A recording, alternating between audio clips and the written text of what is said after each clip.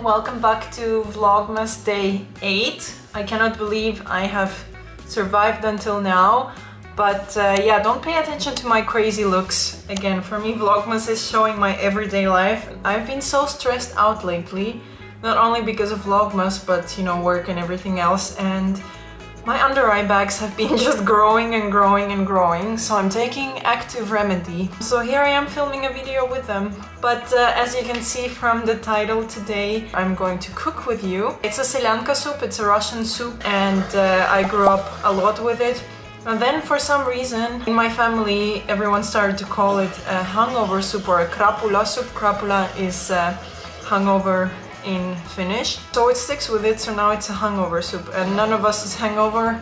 I don't drink, Sama cannot drink because of the food, but here we are doing a hangover soup, and I'm gonna show you my easy recipe. And actually I've been also curious why this soup is called that way, so I'm just calling my dad.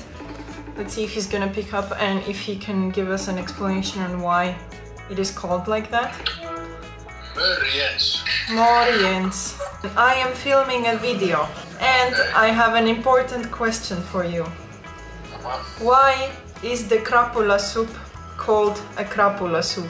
Because it's not the real name, it's a Seljanka. No, it's not Seljanka, it's with salty cucumbers, and you have to ask Mamchik about. But why is it called a hangover soup? I don't know, maybe it's good if you have krapula. I have no idea, you have to ask her. Okay, then I will ask her. Clearly my dad doesn't know it, although I'm pretty sure he's the one who named it. But let's call my mom and see if my mom has a better explanation. Why is Seljanka called krapula soup in our family? I don't know, you have to ask your father. He said to ask you! But he said so. He said you said so. I don't know, I think that because there are cucumbers, it's a little bit sour, that's why. Interesting. Well, I'm going to try to cook it. Now we know the story of the soup, and let's get to cooking. It's a relatively quick recipe and it should be easy. I only cook easy recipes, I'm not a real chef, so let's go and get cooking.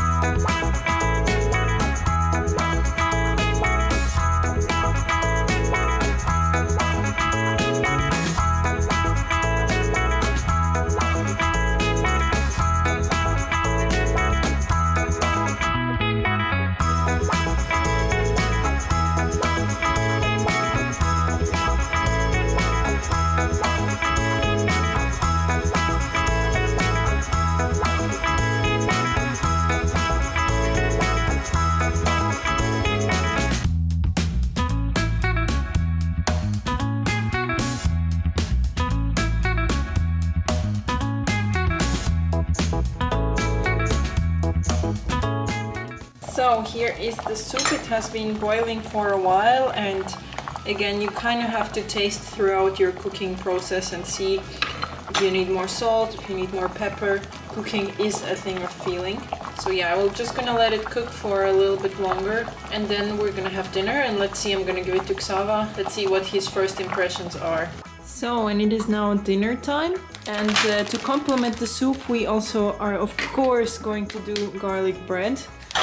It's just a must with any kind of soup, in my opinion. We are going to the cinema later, so I hope no one's gonna sit too close to us.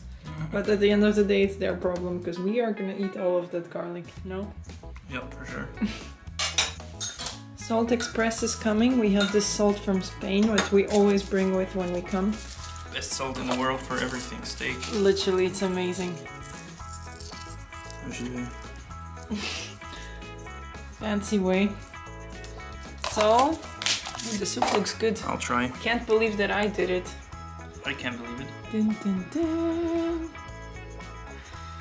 I hope it's good. I didn't try it yet. Some salt or whatever might be missing. Nope. It's perfect. So yeah, now we're gonna enjoy our dinner. Thank you so much for watching. Definitely try this recipe out. You saw it is really easy and quite quick to do, and it's perfect for winter in my opinion. Thank you so much for watching again, and I will see you tomorrow.